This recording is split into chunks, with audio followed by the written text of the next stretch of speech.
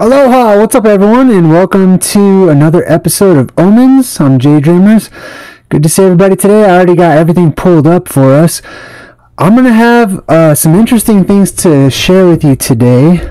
But first, I think I'd like to share some viewer submissions. So, I'm going to go ahead and pull this screen up, and we'll do some viewer submissions to kick things off. Feels like we haven't done this for a minute, huh? Let's go ahead and get these screens pulled up here. Let's see. Not sure. There we go. Boom. Alright. Alright, cool. Alright, so, hey, welcome back, everybody. Welcome back to Omens. Lots of crazy stuff's been happening in the world, and I'm going to go over some of it with you. But first, let's check out some of these viewer submissions from my website, JayDreamerZ.com. This first one comes out of, man, I did not write the person's name for some reason on accident. So this is I'm super sorry. Normally I write the person's name down, but this is like on one side there was a sun. It looked like a sunrise, and then on the other side of the road it looked like another sunrise, which was pretty crazy. But she was filming in the car, and it looked like it was like sunrise on one side and sunrise on the other side too. So that was pretty crazy and trippy.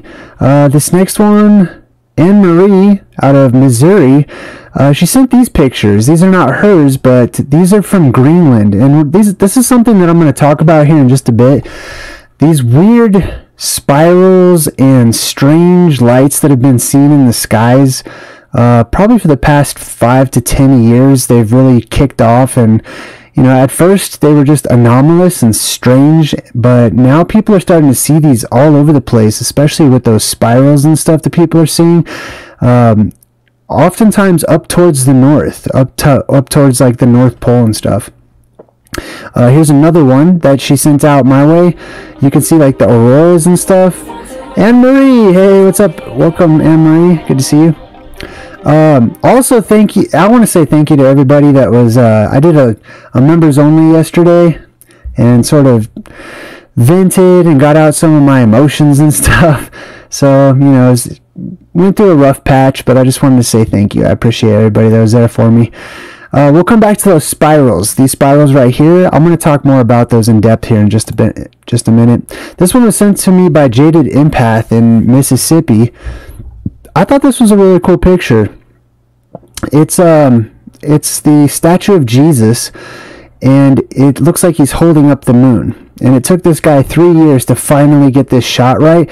But the reason it's an omen to me is because the statue of Jesus, for me, represents the blue beam that shoots up out of Mount Meru, and it goes up and it splits out at the top as it gets close to the top of the firmament, or the apex of the firmament up there, which I believe is the actual physical real moon. So I thought that was a cool picture.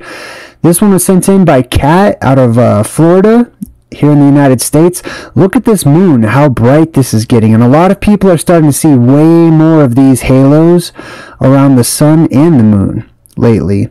But one of the omens is that the moon will get brighter. As you can see, it looks almost like a sun. Hey, Boudica, thank you. I really appreciate it, everybody. Let me just double check the chat, make sure everybody's... Hey, what's up? Mic check? Oh, snap. The mic's not sounding good? Okay.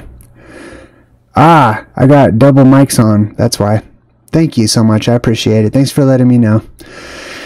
Yeah, sorry about that. Well, that should be fixed up. Alright, cool. So the audio should be good now. Maybe, hopefully not even too loud. I'll turn it down just a bit here. Alright, cool. So the audio should be better now, I hope. Yeah. Sorry about that. I know I've been gone for a minute, just handling some court stuff and my personal life. So yeah, hopefully the audio is a little bit better. Alright, cool. Everybody's saying it sounds good? Alright, it sounds better at least. Hopefully it sounds tolerable.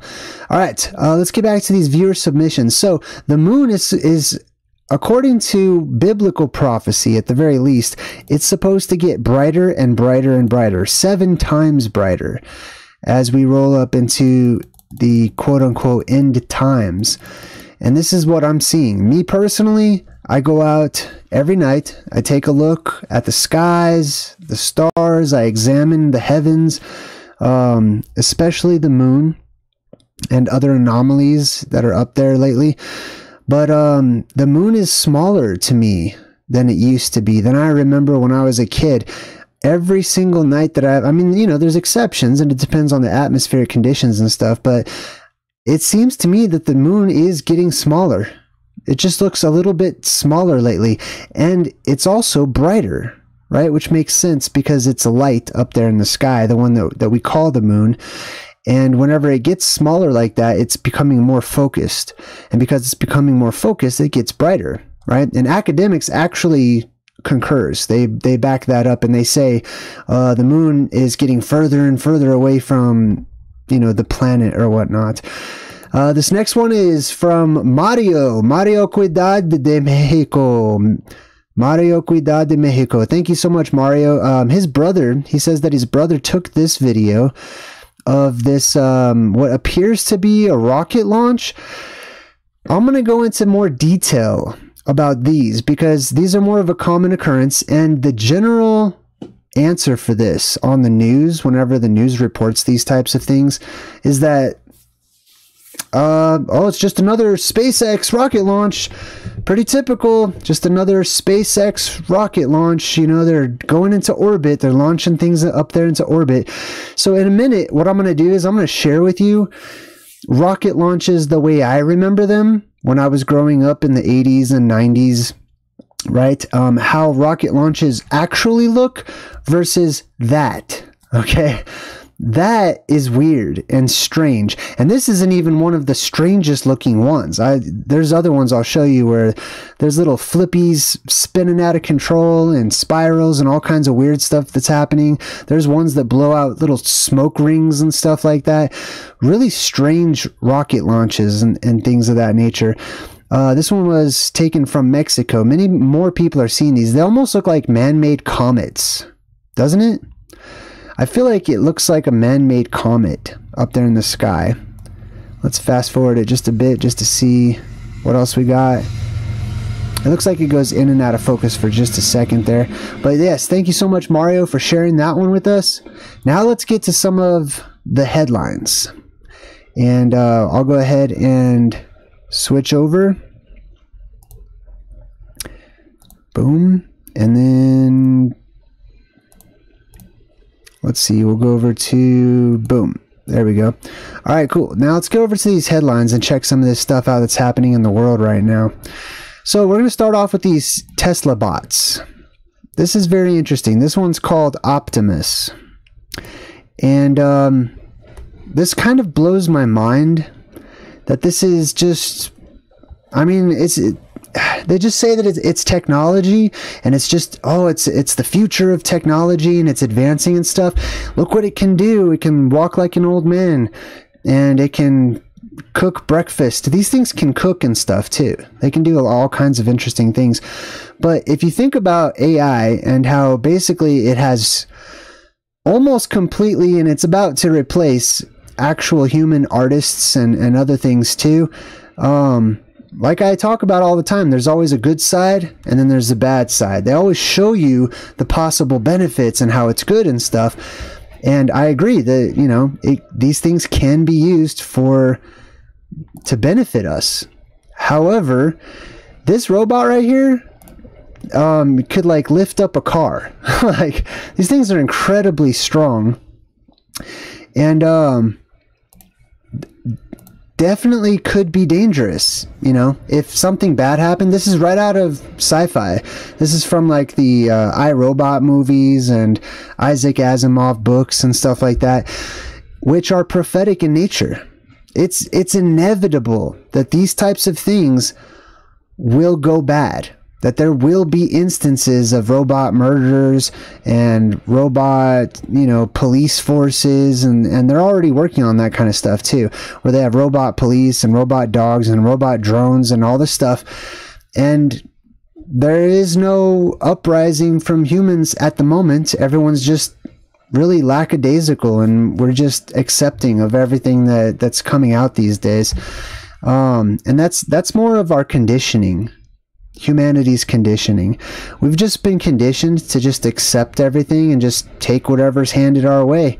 So we're going to have to accept the consequences whenever this thing, you know, its eyes turn red and it goes on a murderous rampage or whatnot, because that's inevitable. Right now, it's showing you the beginnings. This is stage 1.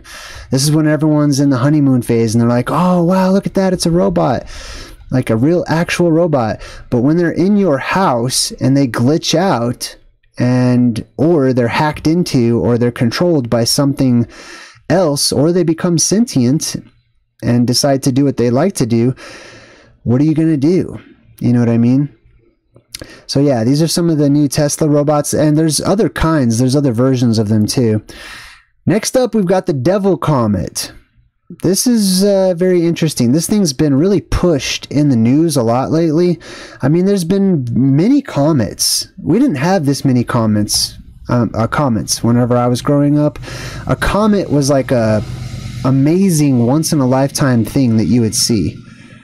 I can't believe there's a train going past right now. I live right next to train tracks, but a train just went by before I started this video. Anyways, so the Devil Comet. Now check this out. This one right here says, don't miss your chance to see the cryovolcanic Devil Comet. You see that? Cryovolcanic means ice volcano. So what they say is that this is a flying volcano made of ice in space. And this is the official explanation. Now our children are going to be taught this, and are being taught this, and it will be commonplace and accepted, along with all the other weird stuff like space weather and atmospheric rivers and polar vortices and all this strange vocabulary that's sort of just emerged in the past few years, stuff that never really used to exist. They're coming up with new names and descriptions for things. What this really is, what every single comet is, except for one. There is one great and grand comet, which is completely different than every other comet that has ever existed. But all of these other comets, these regular ones, these are called chromatic aberrations. And they're an optical phenomenon. Tiffany, hey, thank you for the super chat. Appreciate it. So this is called a chromatic aberration. Basically, what this is something, it's a point of focus that's out of focus. So it's like a star that's out of focus, basically. You could look at it like that, right? But what they want us to believe is that this is a flying volcano of ice in space. That it's a flying volcano. I mean, it's hard for me to even wrap my mind around what modern academics teaches now about the concept of space and stuff. Let's move on to this next one. This one says, oh, this is really cool. I stayed up all night, and I will stay up all night tonight watching the rest of this. Many people have recommended this movie for me, for Truth in Movies. It's actually a series, but it's like a movie. This says, new Netflix series with wild concept is so good people are watching it all in one day. And what this is a series that is called Three Body Problem. Right there behind me, Three Body Problem. And this is amazingly good. I really like it. So thank you all so much for recommending this to me. I will be breaking this down. I've already started taking a lot of screenshots. I'm going to have more actual clips from the movie and stuff to share with people, because there's a lot of stuff in here that I need to actually play it a bit to show you what's happening, you know. For example, and I even break down all the symbolism and stuff too. But one of the things that happens is that all of the stars in the sky, the world across, turn off, and then they turn back on, and they just flash and blink. It's a very interesting show, so keep an eye out for that. I will be breaking that down fairly soon, and it will be extensive. I'm already very detailed into this, and I'm breaking down every aspect of it. It's incredibly deep, and it touches base on all of the ancient Oblivion and plasma apocalypse things that we talk about here on my channel often. Now, back to what's happening this year with like the solar eclipse and all this stuff. There's a lot of things that are adding up. There's a lot of coincidences, we'll call them, right? I don't believe in coincidence, but there's a lot of things that are coming together that are all omens in nature. And when you have one omen, that's interesting. When you have two omens, that's definitely of note. When you have 3 and 4 and 5 all around the exact same time of year, all coming together and happening around the same time, that should raise some eyebrows. At least it does mine. And this says solar eclipse warnings. I mean, have you ever heard of a solar eclipse warning in your life? I've not. I've never heard of a solar eclipse warning. Like they were, you know, I've seen solar eclipses have come and gone many times, but none like this one that's on the way has been promoted, and there's been so much propaganda and fear being put out there. Like basically people are being told to be afraid and to be scared of an eclipse for some reason, which is also very interesting because we're going to talk about that when we break down three-body problem. This guy says, I'm scared as hell. And a lot of times I actually take these quotes out of context and stuff. But what they're trying to do is they're trying to get people to be afraid. Charlie, hey, that was super kind. Good to see you, Charlie. So, the reason for this, I believe, is not because they, whoever they are trying to, what's that new trendy word that people are using? Predictive programming, right? I don't even know what that is. Like I hear everyone saying that, and I'm not sure they know what that is. It's predictive programming. Like, okay. What, like, why? What's the purpose of it, of predictive programming? You know what I mean? Like, I get it, you know, like they want everyone to be more accepting of something when it actually happens, but I mean, they're telling you in advance, you know, it's not really, I don't know if it's programming or it's like prophecy or something. But yeah, this solar eclipse, they're okay. So let me tell you what my opinion, and I'm sorry, I'm kind of stuttering today, but I've been off lately. My opinion on this and the solar eclipse and why is it that there's a lot of fear that's surrounding it is I don't tend to blame humanity. I've stopped doing this for the past couple of years, is to blame them. Okay, whoever they are.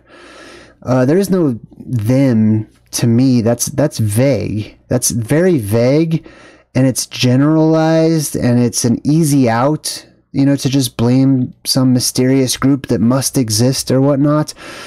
Instead of looking to ourselves and including ourselves in the whole them. You know what I mean? We are in this together, and we resonate with one another. And what we feel and think and remember consciously and subconsciously, collectively, manifests.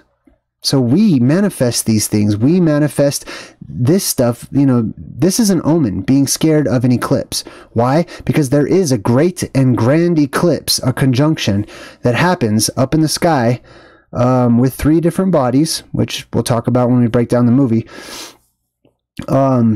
that leads to the apocalypse. And that is this quintessential root memory that we all share and know, and we correlate eclipses with terrible, you know, earth-shattering, earth-changing events and stuff like that.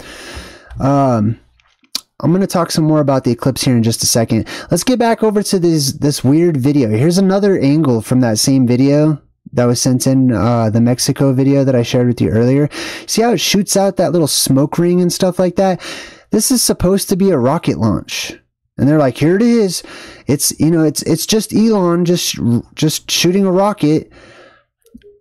Rockets are not supposed to do that. This says, what the heck was seen streaking across the Houston area skyline Monday night? So people will look this up Was it a falling star, a comet, a satellite, or aliens? Let's see what these guys say. Hold on. And we were sitting there with like a magnifying glass, like, what is that? What can we see? No little green men, right? No, not this time around. Okay, hold on. Let me play that again. Time to check this out. Lots of you have been asking us about this bright light in the sky tonight. It appeared to be streaking across the sky, creating smoke rings. Hunter Williams, the chief meteorologist from our sister station, KVUE, even saw it from Austin tonight. Well, it turns out it was the SpaceX Falcon 9 rocket that launched from Florida tonight. It turns out. Okay. Like, these are the things they say. They've been told this. They don't know that. They're just newscasters in a studio somewhere. So they're told to tell us that this is what we need to believe, right? And then let me show you one more, a little bit more. Online this evening as they sent a series of Starlink satellites into orbit according to the trajectory. Yeah, time out. So who said they could do that? You know what I mean? Did any of you vote on that? Did any of you say, yeah, I support that. I think that's a good idea. Go ahead and shoot a bunch of crap up into the sky and leave it up there for whatever reasons you'd like to. They don't get anyone's permission. They just have money and power, so they do whatever they want to. And that's always bothered me a bunch, right? It just bothers me. I mean, just planes, just airplanes have always bothered me. Like, that people just see an airplane and they just assume that it's some safe craft, you know, because their country, looks out for them. And there's no way that their country, would allow foreign airplanes or people to bomb them or whatever. Same thing with all this crap that they send up into quote unquote space. Was this a spatula? That's weird. Trajectory on their live feed, they flew right over Texas during their trip. And yeah, they flew right over Texas, and these rockets allegedly, they shoot out all these chemicals and crap, and they spray crap into the air, and they detach all kinds of debris, and stuff falls back down and stuff. Nice tonight, by the way, making this type of thing even more visible, Pat. Yeah, thank gosh those clouds got out of the way, but our news thank gosh flooded with these photos. That's funny. I wonder if he's Jewish and that's why he says gosh. Thank gosh. Like, dear gosh. I wonder if when he prays he says like dear gosh. Anyways. So that's really interesting. So that's what it looks like. Let me show you one more time here. Streaking across the so you see that? How it shoots out stuff? A lot of them are starting to do this. So let's take a look, shall we? Let's stroll down memory lane for a quick second. And I watched this entire video. This is a compilation of rocket launches over time starting in the 80s. I'm going to skip through some of these, okay? You tell me if you see... Now, this is what a rocket launch really looks like. Okay, let me just skip it a bit here. See that? How there's a plume of like a cloud of smoke that comes out of the rocket and leaves like a trail and a line that goes straight up into the sky. This is how rocket launches always were. This is how they always have been. The rocket, they'll do their countdown. The rocket will go straight up. It'll go slow at first or whatever. It has this huge cloud of smoke that draws a line up in the sky. And then inevitably, I want to talk about those parts coming off too. But inevitably, you'll see it start coming back down, basically. Right? They don't tell you it comes back down, but it's obvious when you watch it that it's coming back down, right? And it's coming back down. See, do you notice how whenever it starts to come back down? Hold on, play that again. When it starts to come, first of all, it will always go upside down on the side where it's heavy, which is where this space shuttle thing is, right? Which makes sense. So when it blasts off, it will always start curving towards that space shuttle side because it's heavy on that side, right? So check this out. It will blast off, and then it'll start to curve because it's going to come back down. But then they cut to another scene. They always do that. This is how all of them used to go, okay? But none of them used to have spirals and little flippy whippy doos and I don't know, I'm just making up words, but strange smoke rings and stuff like that. You see, this is what they would do. They would show you it going up into the air and then becoming upside down, which they don't tell you, oh, it's now upside down. No, they force a perspective on you so that you believe that you're not seeing it upside down, that it's just like, oh, it's at a strange angle. Now, did you see that when these rocket booster deals come off, they're designed to turn off. They're designed to stop shooting out all their rocket crap, right? And you see this on every single one of them, that they turn off as they fly away. On the SpaceX ones, they try to say like, oh, well, the reason you see all this crazy, you know, tails and spirals and spinny things and stuff, those are just the rockets when they detach them, and they just keep on spinning out of control and stuff. But on all of these other rocket launches, they don't do that. Check this out. This dude's gonna it's gonna flip over, and it's gonna start coming. It goes in a big arch, and it's at an angle. You see that? Okay, this is not shooting straight up into space, because they don't go past the dome. Okay, they don't go past the firmament. This bad boy is gonna come upside down, and then it's gonna go down into the ocean and crash or splash down or whatever they call it. Okay, but anyways, this is what real rocket launches looked like my entire life growing up.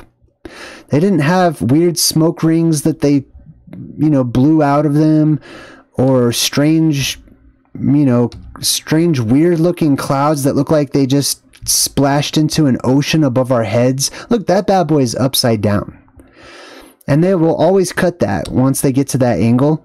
They show you this, and they're like, yeah, it looks like it's going straight up into space. And this is that's what a rocket launch normally looks like, with a little plume of smoke right behind it. They don't get up into a certain area of the sky and there's an explosion of weird, you know, gases and smoke and whatever that is that like the SpaceX ones have, allegedly. It's really weird. But anyway, so check this out. All of them look like this. So see how they get upside down? They always do that, and they try to make it seem like, you know, oh no, it's upside down because we're down here and now it's so high up. No, man, it's upside down because it's coming back down. All of these ones are. So you'll notice they're all pretty much the same. I do want to skip ahead to like one of these end ones. Oh, I saw a lot of night ones too. So with the SpaceX ones, they'll say, oh, well, it's a twilight effect, and it's going up so high that the sunlight, you know, hits all that smoke, and then that's why you can see it, and that's why they change colors up there in the sky, and they do this and that. You don't see that with these older ones. Did you see that? Okay, these older ones, they don't have any weird twilight effect, you know, explosive, looking like they just hit an ocean in the sky above us. These are old school, old-fashioned rocket launches. Now, let me see if I can find where they actually deploy those. There we go. So they deploy those things, and then they just turn off. That one was kind of hard to see. Let me see if I can find another one. Where those little booster rockets, when they detach, they turn off. They don't keep on, you know, oh, well, they have to exhaust all of their reserves or whatever. No, like they have contingencies for that, so that they turn off, so that they don't crash back down to the ground and, you know, injure people and stuff like that. All right, so this should detach. All right, I think it detaches right there. Now watch, they detach. I didn't really show it on that one, but if you watch enough of these, you'll see them that they detach and then they turn off. Okay, they don't just keep on flip around and stuff and make all these spirals and weird stuff like they blame on the SpaceX ones. And here's some more nighttime ones. This is what it looks like at nighttime, and you would see it. It looks like a little glowing ball with smoke that just goes straight up behind it, and it's just a trail of smoke. That's your old-fashioned regular rocket launch. Just a trail of smoke that goes up. There's no weird plume that gets bigger and wider as it goes and looks like a fish in the sky and all this weird stuff that Elon has, apparently. But yeah, these are your old-fashioned rocket launches. This, you could tell it was a rocket launch. Back in the 80s and 90s, people didn't look up at a rocket launch and go, oh my god, what is that? Is that an alien spacecraft? What is going on? We got to record this. You know, like, people, it was obvious what it was. It was a rocket launch, and people knew it when they saw it. At least, usually, people did. I did. I think this is the one I was looking for, where it detaches up here. There's a really good one that shows it perfectly. Usually they cut away whenever these things detach. Is this it? Yeah, I think they're going to detach right here. There it is. Let's see if this is the one. Yeah. Yeah, you see it just turn off right there? Now watch. Just check it out. Way in the corner over there. They just turn off. You know what I mean? So anyways, these, I just wanted to walk down memory lane just to remind everyone what they look like, or what they used to look like. Old-fashioned rocket launches didn't have smoke rings. They didn't have strange, weird spirals that got bigger and bigger and bigger and took up a third of the frickin' sky and stuff. It was just, you knew it was a rocket launch because it was like a one little trail of smoke that went right behind the stupid rocket. You know what I mean? Anyways, next up, we've got another omen that is coinciding with the eclipse and all of that fun stuff that's happening, which is the 17-year cicadas that are going to be hatching here pretty soon. They call it a double brood. Billions of cicadas, basically locusts, right? And in this particular one, they call this the cicada apocalypse. That also kind of bothers me that they're putting apocalypse on the end of everything. Shark apocalypse and bear apocalypse and what, like, apocalypse is not a word. like I don't know. To me, that's just like our another omen for idiocracy, and how like we have no check on our vocabulary as a society, as humanity, as a collective. We have no check on our vocabulary. So people are spelling things however they want to. They're mixing and matching words together. They're adding, double and triple suffixes and just creating words out of thin air that are accepted by everyone else because they don't know any better. So they just assume that that's a real word, and pretty soon people forget the original word. So for example, comment, right? If you leave a comment, people say, hey, like, subscribe, and leave a comment. If you do leave a comment, you're a commenter. You're a commenter. You're not a commentator. You're not a commentator or a commentator or whatever. That's not a word at all. I mean, it might be accepted as a word these days, today, but if you do an etymological study on that, that is a non-existent word. That doesn't mean anything. It's gibberish. Billions of cicadas will pop out of the ground at the same time. Get used to that sound. The brood of cicadas that emerges every 13 years and the brood that emerges every 17 are coming out at the same time. Yep. This will be the first time this has happened since 1803. So this is the first time that this has happened since 1803, right? There's basically, they're predicting a plague, a swarm. So that's pretty huge too. Next up, we've got this article. I also would, speaking of stupidity and idiocracy, this also reminded me of the same type of thing, right? So this article is entitled, Hey Ray, which is this guy's name, this weatherman or whatever he is, right? Which is also weird that, like, the eclipse is in the weather so much. You know what I mean? I don't know. It's kind of weird. He says, it's called, Hey Ray, what if it's cloudy during the total solar eclipse? Question mark. What if, for some reason, that phrase, what if, has become an actual question in our modern world? That is not a question. This is laziness, because there should be something between what and if. I know some people are like, it's semantics, now you're just nitpicking or whatever, but this is how we lose our identity. This is how we lose our intelligence. This is how we lose communication with one another. This is how languages split and split and split and split because they become unchecked. What if this sentence should not have a question mark, because this is not a question. Asking what if is not asking a damn thing. What it is, because it starts with the word what, people assume it's a question, but it's not. It's this right here is not a question whatsoever. It is a proposition, is really what it is. It's a sly way of telling you to consider something instead of asking you to consider something. It's a sly way of phrasing something, and this is all spellcraft as well. It's a slick way of rephrasing a command, which is putting a thought in somebody else's mind by pretending that it's a question that they're genuinely asking, but they're not really genuinely asking a question. If they were, they would be asking you to consider. Like, for example, what would happen to you if it was cloudy during the solar eclipse or whatever, right? What would it look like? What would the solar eclipse look like if? There's all these words that should be right there, but they've just been taken out because people are too lazy to form a complete thought, basically. And I know many people do this, and I have done this myself, so I'm not picking on any individual, okay, or any groups of people or anything. I'm just saying, let's think a little bit, let's put a little bit more thought into our speech and our vocabulary and our vernacular and the way that we speak.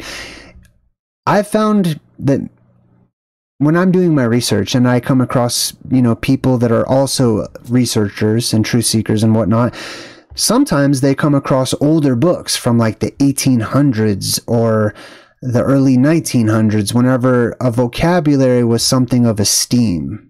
People were respected for being well-spoken, right? So I enjoy reminding myself not to lose myself in laziness in my manner of speech, right? So I also am passing that on to all of you. All right. Anyways, the other thing is, this is retarded. This is dumb. Okay. So I'm just going to say that this question, even if it was a question, hey, what if it's cloudy during the solar eclipse? Like, then you won't see the frickin' solar eclipse. Then it will be blocked. And yet they devote an entire article to answering this alleged question. What if it's cloudy during the eclipse, huh? What if that? What if then? Then you're not going to see it. There's no article that should be written. There's no need for a video. Like, this website should not even exist. It's just a testament to low IQ the world across, at least here in the United States. I promise. Hello, Pittsburgh. This is coming from you. No offense to anyone in Pittsburgh, but I'm just saying. Hey, Ray, what if it's cloudy during the solar eclipse? What then? What about that? Huh? Like, no kidding. Yeah, I've seen many solar eclipses where it's been cloudy. Same thing as when the sun's out and it's cloudy. So I don't know, man. Like, who are these people? Anyways, let's move on. Let's see. We've got the nova, right? This is really interesting too. So these people are going to talk about this nova. I want to talk about this. There's a nova, which is when like a star semi explodes, which is impossible, okay, because stars are just points of focus. They're just light. Light doesn't just explode, okay? You get light from an explosion, or you can, but light itself doesn't just explode, okay? I don't believe in stars exploding and stuff like that. But it's talking about this nova. Check this out. They predict, according to their academic model, like, stars are extremely far away, ludicrous distances away, that I'm not compelled to even believe in those vast distances, especially that the things I can see with my eyes that look like they're right there are that far away. But anyways, they're now predicting novas, which are like one step to a supernova. So check this out. This is it. The realization. This is your chance. Yeah, this is actually one. Hold on, let me rewind that. Is visible in the Milky Way between now and September. Very rare event, and only happens every 80 years. Okay, first of all, do you hear this lady stuttering while she's saying this? Because she has no idea what she's even talking about. She's just reading off of a teleprompter, and she's trying really hard to sound convincing. Right?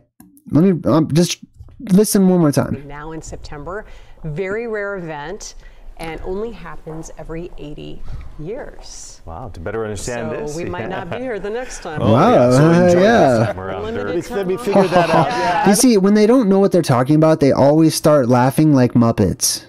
Like, does anyone else get that, like, feeling, you know? Like, they just turn it into a big giggly bubble fest of, you know, elementary school, kindergarten classes. I don't know. They have no idea what the hell they're talking about. Okay? You cannot predict, even in their model, a star exploding, which is what I'm going to call this. Okay? I'm just simplifying it. But check this out. I don't think that's That was a going to very work. sobering thought. Could you hear the wheels turning? Like, this is it. Now she's saying, this chick behind me, she's saying, oh, it's a sobering thought that I will be dead the next time that this happens. Which is, I like that. I like that she's thinking about her very limited lifespan, because people take that for granted, right? Like people are basically raised and taught to just, that they're going to be young forever or whatever. And I teach people, you're all children.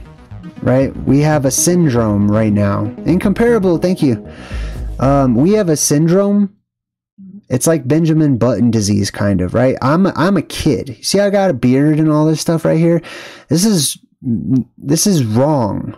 Okay. I mean, I bask in, you know, the stages of puberty that we have during this cycle and during this time and then during this age. But that's all about to change. Okay. Whenever lifespans are extended and, you know, our conditions in this world promote cellular regeneration once more, there will be there'll be more cycles to puberty. It won't just be one stage of puberty at like 13 or 12 or whatever it is. It would be many cycles and stages, and, you know, people will have more stages where they get more teeth, which is probably where your whole wisdom tooth things comes from. That's just an echo from times long ago when you actually grew a third set of teeth.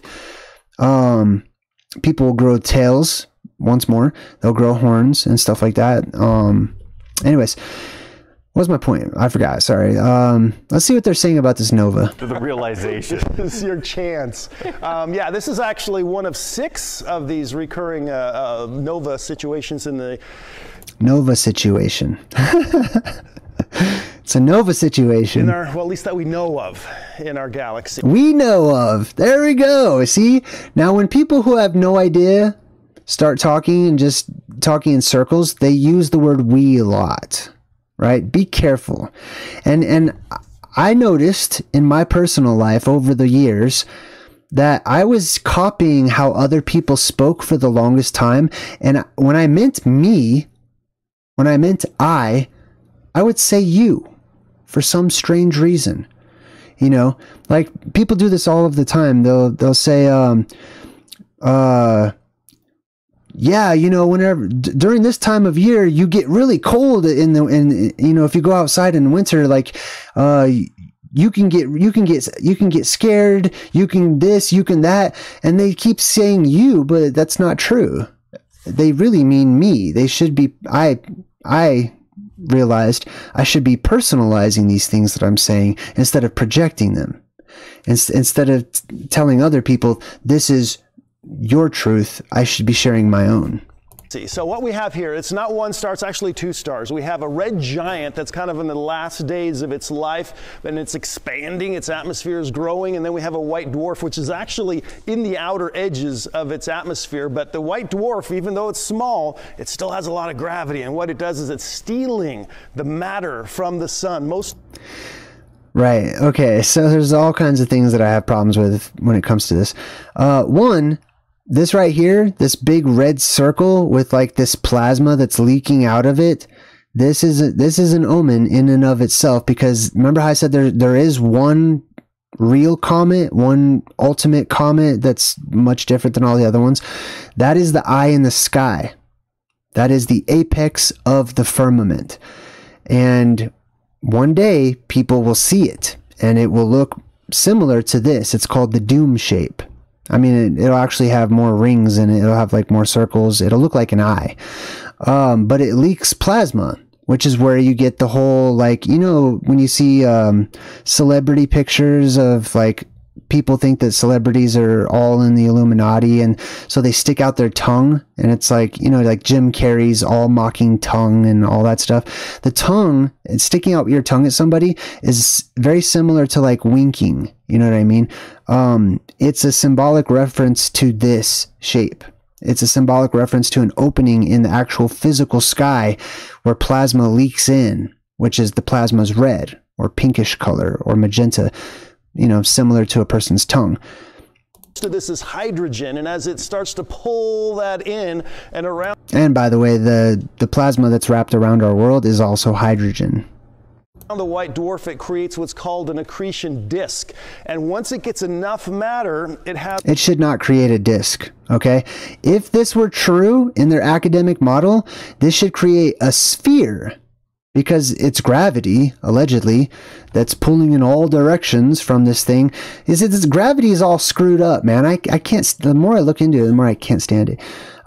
So like in this example, gravity pulls all of this plasma, and it only pulls it to the sides and creates a disk. Like, it should not do that. It should be pulling 360 all the way around in every single direction. It's actually a fusion should be reaction wrapped that in takes plasma. place, and we see that in the form of a burst of light that happens. And so it takes, again, the cycle is about 80 years, and then we see that burst of light. Another 80 years, and then we see another burst of light. And it lasts at least bright enough for our eyes to see for a couple of days. Time out. I'm saying no to the 80 years. They keep on hammering this whole 80-year garbage in, and I'm going to show you how that's not true in just a second. And if you have binoculars, you can actually probably see it for about a week or so. But that's something that's going to be taking place between now and September, is what the scientists... Listen, according to the academic model, if stars are millions and billions of miles away and whatnot, first and foremost, you would not be able to see any of that because that's way too freaking far away. So they have to make the stars ridiculously large. And they're like, oh no, it's because they're so gigantic. They keep on moving the goalposts, and they keep on shifting their stories around and changing perspectives and stuff in order to make their stories work. That's because their stories are wrong. Okay? They're not true. I'm not saying they're purposefully lying. I'm sure this dude just has no idea what he's talking about, and he's just telling you what he genuinely believes, right? But if that was true and all these stars were like so far away, which they're not, there's no way you could predict when one of them is going to explode or burst or flash or anything. There's just no way. Like, the odds of that are none. Like, that's not ever would happen. Start thinking. So this is a recurrent. Also, you'll notice like the name that they gave this, right? Borealis indicates towards the bar or towards the pole or the beam or the north. And then corona, which is this strange half circle tiara sort of shape right here. Which the corona is, you know, a circle basically, or it really means spikes, really. Because the reason you get that corona word is because of this circle, this object, the doom shape, right? It leaks out plasma, and plasma comes out of it. So it has these spikes. It looks like a crown of thorns, or there's all kinds of different descriptions for it. Burst of light, and it lasts a week or so. Just kind of getting familiar with the sky and where to look right now, so that when it happens, you can kind of notice the difference. But all right, so if this does happen, okay, now I believe that if these stars are much closer, and that our cosmology is an ancient cosmology, then yeah, it's much easier to see what's going on and to predict things like this. But if you want to check it out when it happens, and they're predicting, they're like, oh, this is going to happen between now and September. Like, in your model, like your academic ridiculous distances and all of that, my God, like, there's no possible way that you could predict this ever. It would not happen. You would never be able to predict that this would happen, you know, reoccurring or whatever at all. But if you want to see it when it does happen, you look towards the east. So this is east right here, and it'll be just off the horizon, and you'll look for this little horseshoe star pattern right there, and it should be like right underneath it. We're looking at Arcturus, which is the second brightest star in the sky. We have Corona Borealis, which is just to the south of that, and it's right here, just underneath it is where we're looking for that change, that star that pops up. And again, it's not going to last very long, so get familiar with it, and then when it happens, we'll let you know. You can go out and see the difference between. It's 3,000 light years away, they say. I'm telling you it's not. I'm telling you it's in our sky, under the firmament, right above your head. You know, not 3,000 light years away. It's ridiculous. The two, and you can see that star that only happens once every 80 years. Like, according to their academic model, this, if that's all true, then this would have already happened. Like, you're looking into the past when you see all the stars. Like, all the stars are just glimpses of the past, and that light takes forever to catch up to Earth, and, you know, that whole story. So that's what we're dealing with. That's what we're dealing with. Like, that's his way of saying, that's all I was told. I have nothing else to contribute to that. Anyways, let's see what's next. Oh yes, so they hooked up a brain chip to that first Neuralink patient, right? And of course they're gonna put it in a handicapped person. And they're going to, because if you slam on it when it's in a handicapped person, then that means you're using hate speech, and that means that you hate handicapped people or something, you know what I mean? Which is ridiculous. So they always try to find some heartwarming test subject to help out with some evil thing. And then what does he do with it? Plays Mario Kart all night long. Good job. Nicely done. That's the future. You get to stay up all night and play video games with your mind. Interesting. Which actually could tie into this movie that we're about to break down too. So welcome to the future, when you just play video games with your mind all night long with your Neuralink. This is interesting too. The weather. This is another weird, strange weather segment or whatever. It says geomagnetic storm pushes chance to the northern, geomagnetic storm pushes chance to the northern lights into the southeast. Am I reading this correctly? Geomagnetic storm pushes chance to the northern lights into the southeast. Do robots write this? I'm sad if people write this. I'm like actually sad if people write this. Let me make that smaller. Geomagnetic storm pushes chance to the northern lights into the... This is crazy. It's clearly incorrect. The reason this is an omen is because this is unnatural. Okay, these northern lights are supposed to be up here. There's supposed to be a small ring around the Arctic Circle, not a gigantic ring that sweeps all the way down to Las Vegas and Texas and Greenville, or at least visible from these places, right? This is a huge omen. This is the magnetic flux of the world. The world's going into flux. When the world goes into flux, danger, Will Robinson. It's bad news. I mean, it's good news for people like me, because I'm like Gamork from the Neverending Story. Like, I want to help the apocalypse. I can't wait. You know, I'm not basking in all of the, you know, I'm not looking forward to all of the bad things and death and stuff like that. I look forward to the cleanup. I look forward to the renewal and the bettering of the world. What else we got here? Oh, this was interesting. So another solar eclipse article, right? 2024 solar eclipse. This is like all the rage. Oh, it's the solar eclipse. Oh, solar eclipse.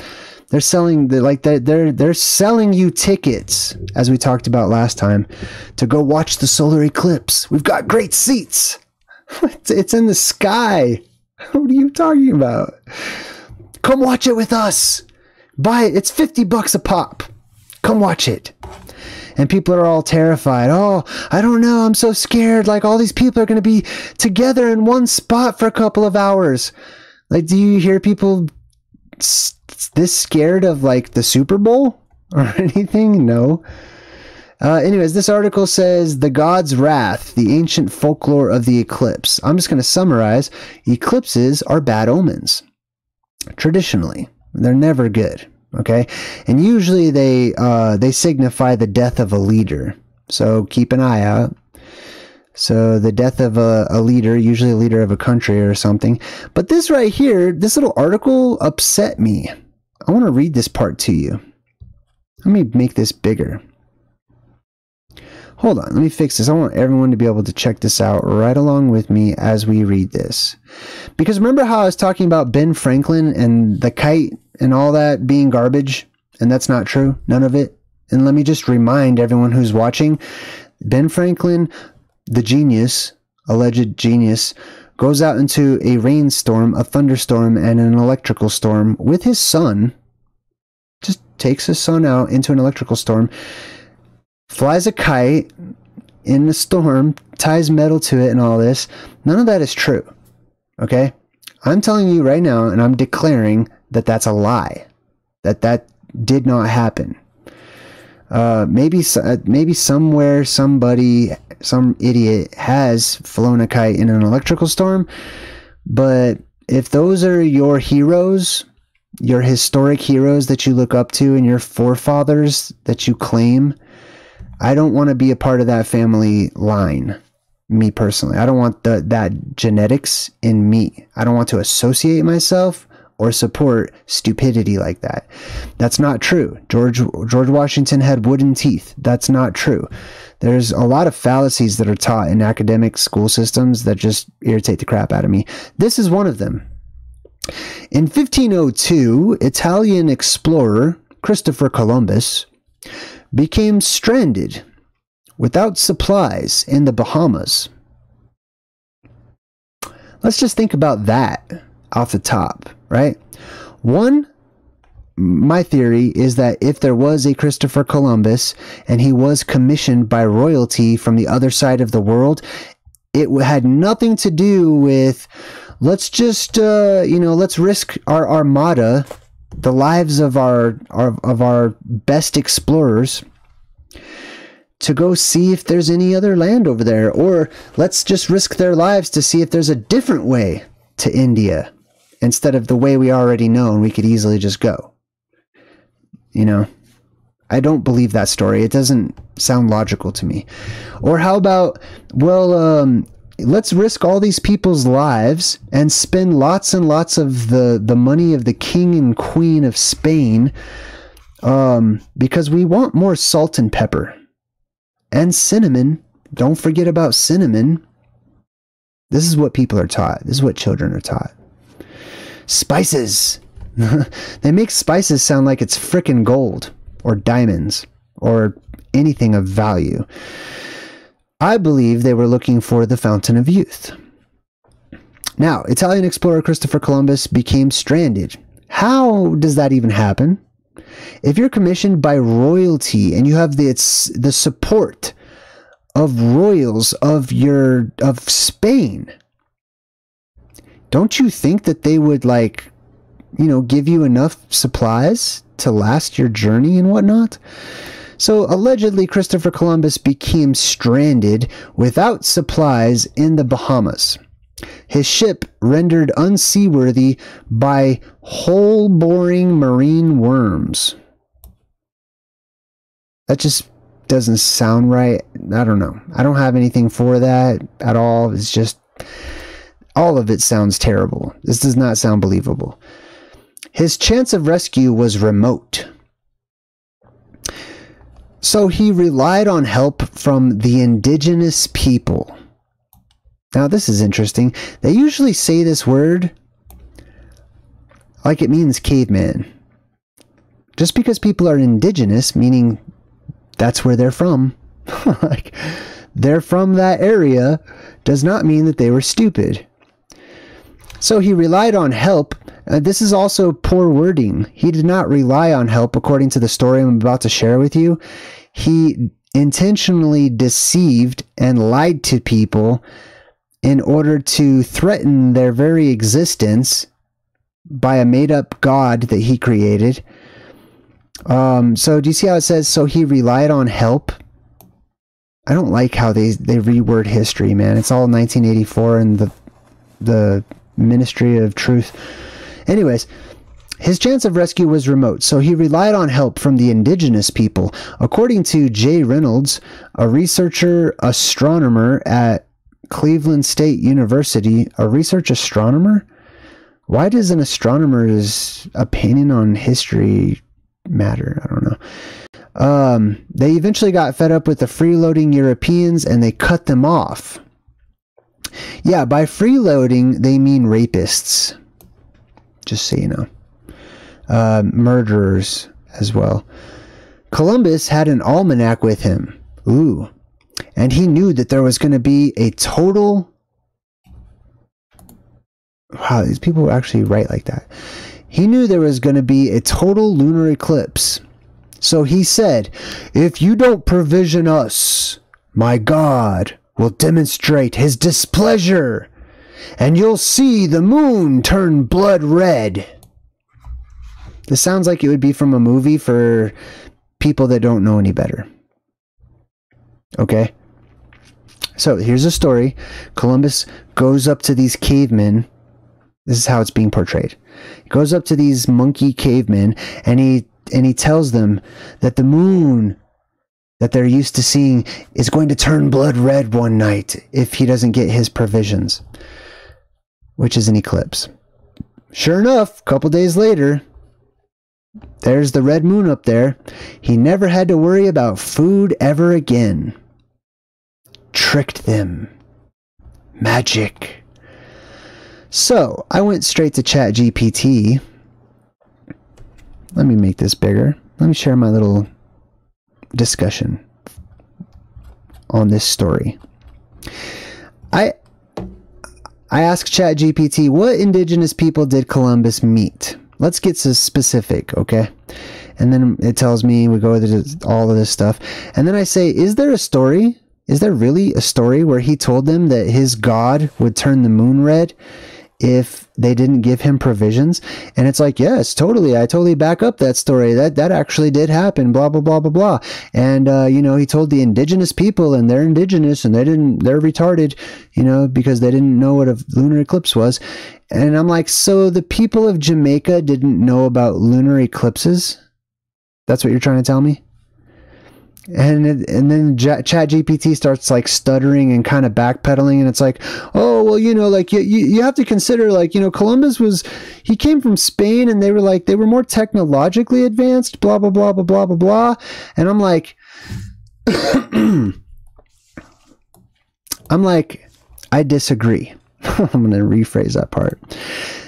There is a vast history of quote unquote indigenous people all throughout the ancient Americas in regard to how closely they watched the skies. They erected megaliths which lined up precisely, based their timekeeping records off of the skies, and kept meticulous records of eclipses and other celestial phenomenon. Don't give me that propaganda lying garbage. So I straight up put ChatGPT in check. And it says, you're absolutely correct. I apologize for the misunderstanding. Indigenous people throughout the Americas, including those inhabiting Jamaica and surrounding regions, had sophisticated astronomical knowledge and observational skills. They developed complex calendars, observed celestial phenomenon, and constructed impressive structures that aligned with astronomical events. The indigenous peoples of the Americas had a deep understanding of the movements of celestial bodies, including the cycles of the moon and the occurrences of eclipses. They developed their own methods for tracking time, marking important events, and predicting celestial phenomenon. Given this rich astronomical tradition amongst the indigenous cultures, it's indeed unlikely that Columbus's prediction of the lunar eclipse would have been the first time that the indigenous people of Jamaica encountered such knowledge. Instead, Columbus's exploitation of their beliefs likely played into existing cultural understandings rather than introducing entirely new concepts. Blah, blah, blah, blah, blah. Thank you for bringing this to my attention. Blah, blah, blah, blah, blah. See how quickly AI is programmed to defend the mainstream narrative, even when the mainstream narrative is completely wrong? Let's test this out. I'm going to ask it something that I know is wrong right now. Hold on, I just want to kind of test this out. What else do we know is wrong? Let's see. Let's do... Oh, the Nova thing. I forgot to tell you. I also had a chat with it about the Nova thing, too. Hold on. Where is Nova? Yeah. Here it is. So, they were telling on the news, like, oh, this Nova happens every 80 years. I'm like, okay. Let me ask ChatGPT here. What is this star, Corona Borealis, right? And it goes into it, and it's like, oh, it's a reoccurring nova, blah, blah, blah, blah, blah. And I'm like, okay. Does it nova every 80 years, as I've been told? And it says it's known for its reoccurrent nova eruptions. But, now keep in mind, this version of ChatGPT has last been updated before this news story of like this Corona Borealis nova that they're predicting, and they're saying, you know, erupts every 80 years or whatever. Way out there in space with frozen ice volcanoes that fly around. Okay? Like, so this version of ChatGPT is not updated on this whole story of it being a recurring 80-year phenomenon. So it says, yeah, it's known for recurring eruptions, but the interval between these eruptions is not precisely fixed. While it has experienced multiple outbursts in the past, the time between eruptions can vary significantly. Some recurring novas, including this one, may have recurrent intervals ranging from decades to over a century. So the question is, how is it that they can so precisely and confidently tell you and I, look in this direction between now and September and you'll see a star explode? Right? Alright, let me go ask this ChatGPT something. What year did... let's see if it gets this one right. What year did Benjamin Franklin perform his famous kite and key experiment? I want to see if it backs up that just off the top. Benjamin Franklin's famous kite and key experiment, which demonstrated the connection between lightning and electricity, is traditionally believed to have taken place in 1752. However, there is some debate amongst historians about the exact date and circumstances of the experiment. Sweet. So basically, yeah, it does back that up. That it's saying that was an experiment and it did happen, but there's, you know, some debate about when it happened and stuff. And I could just get it. I could go 12 rounds with ChatGPT right now and just put it right back in check and tell it how wrong it is. I'm going to ask it about George Washington's teeth. Let's see. What color were George Washington's wooden... No, how about not what color? What? How long did George Washington have wooden teeth for? I will say. How long did George Washington have wooden teeth for? Ah, here we go. Contrary to popular myth, George Washington did not have wooden teeth. All right, well, good job, ChatGPT. You get a high five for that one. Anyways, you see my point, right? All right, let's move on. Scientists call for protection of moon sites that could advance astronomy. These moon sites, right? Hold on, let's just break this down. A moon site, what they mean by that is the land on the moon where people and robots have actually landed, which has never happened. And they want to protect those sites. So now they're trying to set up little national parks on the moon, basically. And that will also come with claiming land on the moon and establishing borders and boundaries on the moon and stuff, which doesn't even exist. Moon sites that could advance astronomy, Right. Well, if I don't want astronomy needs to go back. It needs to go backwards. It needs to reverse and go back and reconsider a lot of things, okay? I really don't prefer astronomy the way it is today advance any further. It needs to stop.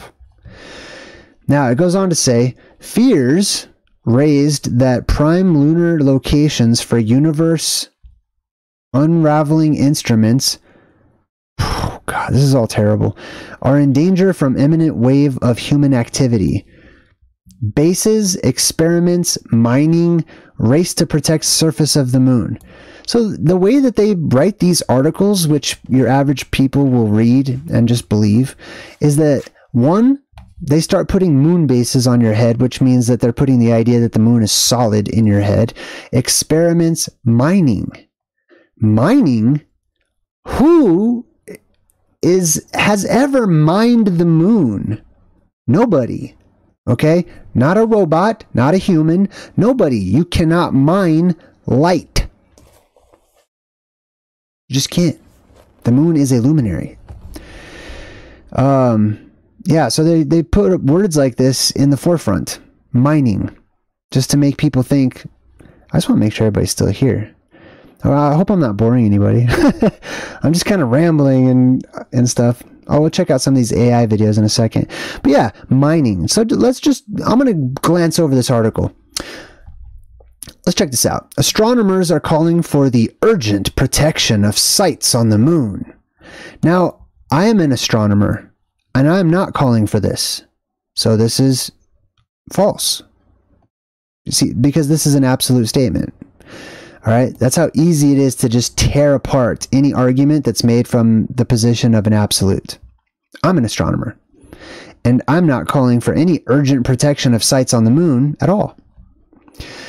That are rated the best spots in the solar system for advanced instruments designed to unveil the secrets of the universe.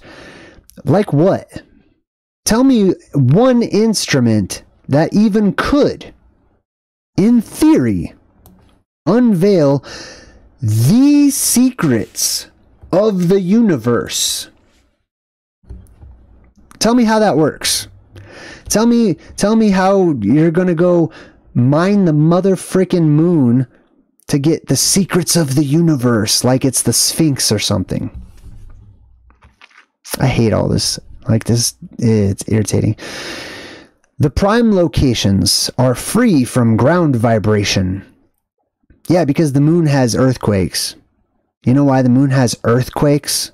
Because it's Earth. When they show you people walking around on it, you can't walk around on a light, but you can walk around on the Earth that has earthquakes. They call them moonquakes. And they also say that the moon is shrinking, by the way. Like everything I talk about when it comes to academics is so fairy tale to me. It makes me want to laugh and cry at the same time. Shielded from Earth's noisy broadcast signals. Oh, what a problem that must be. 200,000 miles away. Or profoundly cold, making them, I mean, I'm pretty sure the entire moon is profoundly cold, right? Or it should be, according to their models. Making them uniquely well suited for sensitive equipment that could make observations impossible from elsewhere. But the pristine spots, the really choice moon landing spots, known as sites of extraordinary scientific importance, are in danger of being ruined by an imminent wave of missions, such as lunar navigation and communication satellites, rovers, mining operations, and experts warning on Monday that safeguarding the precious sites was an urgent matter. We're all clear it out. Clear it out. Put some caution tape over here, people. What are you doing? This is a historic site. We need this spot, okay? We're trying to unveil the secrets of the universe here. I wish you people would take us seriously. Elon Musk, looking at you. This is the first time humanity, wow, that's like 8 billion people, has to decide how we will expand into the solar system. I vote no. Okay, I include myself in this right here. So whoever wrote this article and everyone that's reading this article, I am a part of humanity, and you do not get my vote to expand into the solar system. First and foremost, because it is not a solar system. Okay, unless you're talking about exploring under the dome, you're already doing that. But leaving the dome and going and polluting all the other alternate Earths out there with your nastiness and toxicity, no, you don't get my vote. And I will be expounding upon that when we break down this movie. I like this 3-body problem movie. It's so good. I can't wait to watch the rest of it. This is the first time humanity has to decide how we will expand into this solar system. Yeah, well, you have not proven yourselves to me. Okay? Nah, by a long shot. So I'm voting no. Says Elvis, an astronomer, blah, blah, blah, at some place to impress you, blah, blah, blah. He studies big words and stuff. We're in danger of losing a one-of-a-kind opportunities to understand the universe. Bro, you can't even understand yourself. How can you possibly understand the universe? You don't understand the human body, the mind, the soul, chakras, the depths of the ocean. I'm dead serious. How can you be so pompous? At least 22 international missions are expected to touch down on the moon. Yeah, well, not by me. I don't expect that at all. I expect every one of those to fail. By the way, that's what they're doing. All of them are having track records of utterly failing. Look up anything that's landed on the moon lately, and it's tipped over, or it's broken, or it's out of service, or it's turned off permanently. I don't expect any of this that they're saying that they expect, whoever wrote this article. With half of them heading to sites near the lunar South Pole. Yeah, where you can't see them. On the backside of the moon. Right, which is the other side of the dome, actually. Which is why you only see one side of the moon, okay? Because it's a part of the firmament which faces us. More will follow, including commercial and civil landers. See, this is all just code for NASA and their doomsday preppers trying to get up to the firmament because they're doomsday preppers. They're going to try to get out one day. While 2 moon bases, one US and the other Chinese, or chintz. The other one's chintz. That's so funny, man. Who does this? Like, do these people go to college for this? I wonder. Do they spend $100,000 to have no vocabulary or, grammar skills at all? Pardon me. The other Chinese and Russian are expected to be operational in the 2030s. Yeah, I don't expect that at all. 2 moon bases. Yeah, right. You don't even have a moon base. You don't even have a human up there. Okay? There's nobody up there. So this is all imagination. Without any coordinating authority, there is nothing to prevent future clashes on the moon. This is all made up. This is all speculation. This is all imagination. None of this exists. This is non-existent. This whole article is just fictional. The researchers say, I'm a researcher, I don't say that. The risks range from physical collisions and dust clouds being kicked up by lunar activities to vibrations, electromagnetic interference, and damage to sites from drilling. Yeah, you're going to drill into light. And other operations. This is terrible. Let's see what else. The prospect of performing astronomy from the moon was little more than a dream 2 decades ago. No. It still is. But researchers, whoever they are, now have firm plans for instruments. Firm plans. That makes it sound like it's real, right? I've got some firm plans for the moon. Okay. Anyways, I'm not going to read all this. What does this say? 70 billion tonus? Why don't they just say tons? Is that how you spell that? Tonus? Tons? 70 billion tons of lunar rock. What is this talking about? The far side of the moon, I wasn't going to read this, but this incredibly ridiculous number got my attention. The far side of the moon is the most radio quiet place in the solar system. The far side of the moon is the other side of the dome. The reason it's radio quiet up there is because there's a firmament in between. I'll talk about that pretty soon too. All right, anyways. Search for alien life. I don't think that's a good idea. Like, I don't know. You might not be welcome. Anyways, all right, that's enough of that. Let's check out some of these new AI videos. Remember I showed you guys the Sora? ChatGPT basically has, like, it's coming up with the ability to make movies now. Dina, hey, what's up, Dina? Good to see you. So check this out. So these are some of the videos they have. Welcome to Beyond Our Reality, a journey through parallel worlds where we delve into the extraordinary. Episode 1 unveils the giraffe flamingo, a stunning hybrid that roams the savannah with grace and vibrant hues. None of this is real. In episode 2, we ascend with the flying pigs, charming creatures that redefine the skies with their harmonious flight. Also, I just want to chime in on the flying pigs thing. And if you don't know what this is, all of this is AI. So AI, you'll be able to just tell it what you want to see a video of, and it will just make that. And it will be very realistic looking.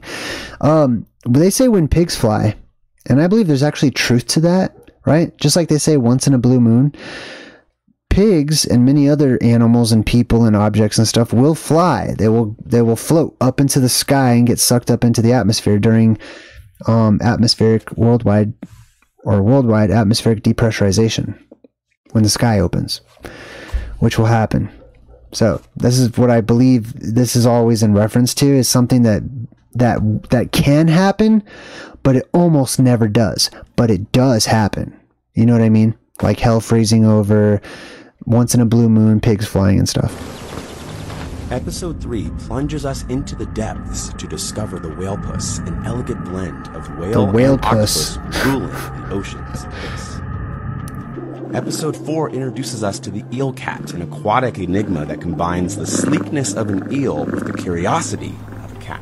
Episode 5 presents the bunny armadillo, a delightful mix of bunny charm and armadillo protection, captivating our hearts. Pretty cute-ish. Episode 6 features the horsefly, a small yet noble creature that buzzes with a blend of... Now, I also want to point this out. This is something that I have noticed because I mess with AI and stuff, you know, like I make art. I have a whole segment that I'm doing now, Masterpiece Mad Libs.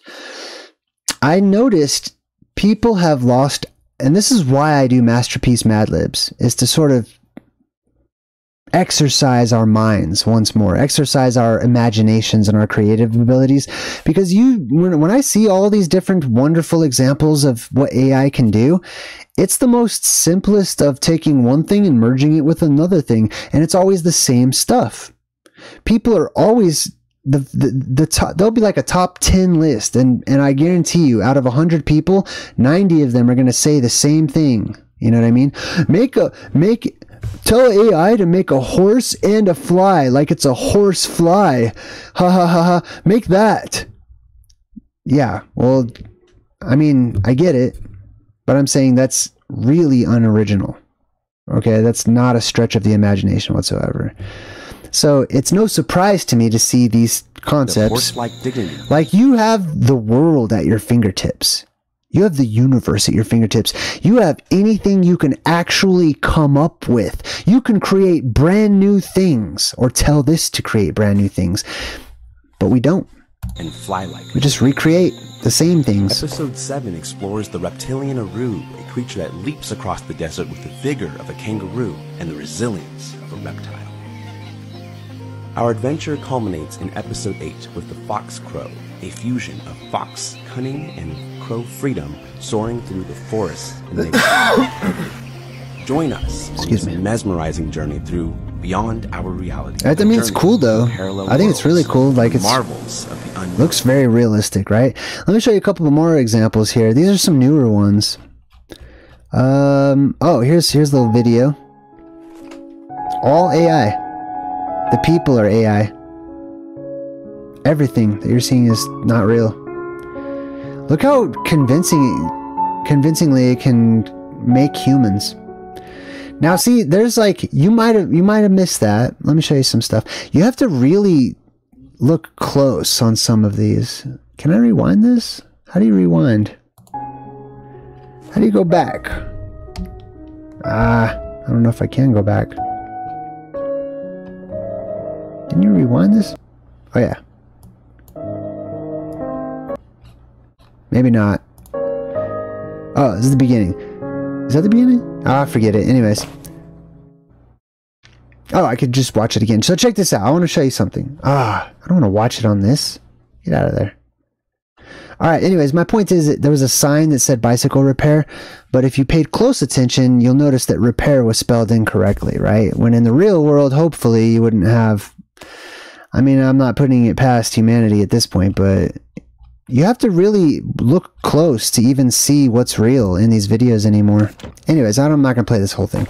So it's a whole little mini movie that stars a balloon head guy. And all of it is fake. All of it is not real. The only reason you can tell it's an AI video is because he has a balloon for a head. You know what I mean? But you can tell it to make anything like this. And now it's starting to, like, this one is a whole movie about the whole golden record that they sent out into space, allegedly, as if advanced alien civilizations, you know, would even know what a record was. Like, or like, you know, I think that's hilarious. Yeah, like they're get out the record player. The humans have sent us a message. Anyways, you know, there's more examples of AI and how far it's gone and what it can do. It can do anything. And it's interesting to me to see, I sort of people watch when it comes to AI to see what people have it do. Right? To see how creative we can be once again, or if we have lost that ability to be creative. This one's kind of cool. Check this out. It's like a stained glass window clothing or something. And the person's not real or anything, but it can generate real people. Look at the texture in this dude's face and cheeks and stuff. Now, I promise you this. There is somebody on Earth that looks exactly like that. Man, I don't want to get too far off topic today, but I have this whole theory and video about our DNA being on a loop and everybody having doppelgangers and stuff like that, not just here in this world. And that's another sign of the end, is whenever we start to procreate so much that the loop comes full circle and you start getting like you start getting like clones of people and stuff like that in their own ways. Anyways, and there's also alternate Earths and stuff out there. That's pretty much today's presentation. Thanks for bearing with me. I was kind of rambling today and just enjoying myself and, you know, going with the flow, so to speak. Let me say hello to everybody in the chat before we wrap things up. Wow, there's a lot of people watching today. 366 people ish. Thank you. I'm honored. I do have many more Omens episodes, right? Sometimes I have more energy. Today I was lacking a little energy, but, you know, there's been days when I was sick lately and days when I was just mentally out of it because of, you know, the world's crazy, you know, to all of us sometimes. But I had a blast. I'm honored that so many people give me their time. And I'm going to wrap things up. Until next time, I'm JayDreamerZ saying good vibes and goodbye.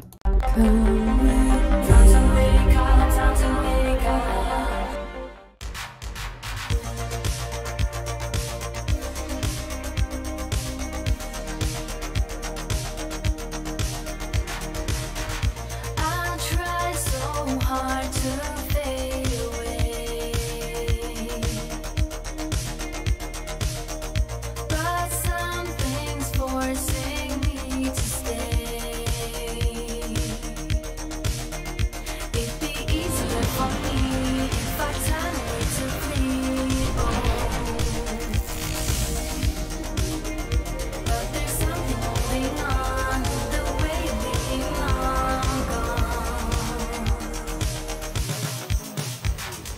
There's so many ways to escape, but I guess it's time to wake up, time to wake up. Far too many ways to escape, but I guess it's time to wake up, time to wake up. Time to wake up, time to wake up, baby. Time to wake up, time to wake up. Time to wake up, time to wake up, baby. Time to wake up, time to wake up. I know I should have done this, should have quit this long ago. Can't stand another heartbreak, but it's time to let it go. It'd be easier for me